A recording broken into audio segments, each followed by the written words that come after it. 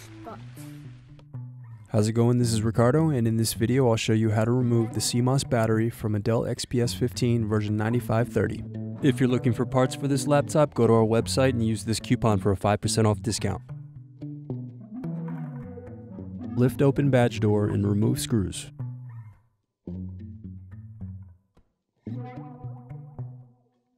Now unscrew and remove bottom base.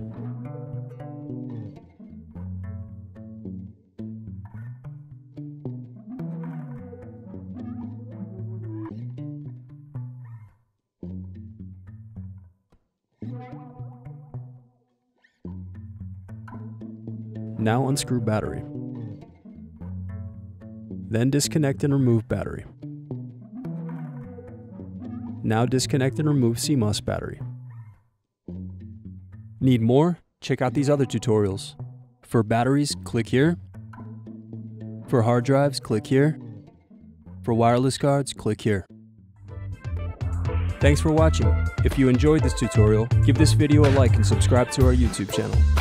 Check the video description below for links to written tutorials and replacement parts.